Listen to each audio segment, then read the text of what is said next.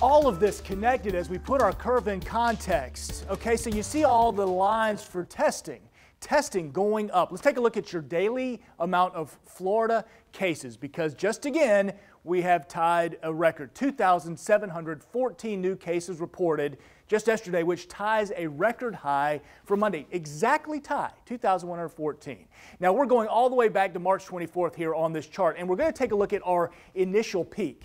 All right, so this happened April 14. We're getting right around 1,000 positives coming out each and every day. Now your phase one of reopening happened here at this red line. That was May 4th, and you can see a bit of that dip on our moving average, which is our dotted line here. However, after phase one, things slowly start going up.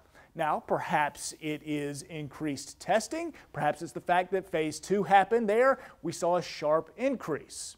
Now, let's take a look at our testing amount, because as we just saw in that story there from Haley, we've had a lot here, especially Lot J, in so many different places around the First Coast now opening as well. While our peak of testing would seem to have happened on May 17, take a look. The negative results, the bluish line, the positive results, still so small, relatively speaking. We're talking about percentages, which is going to be positive.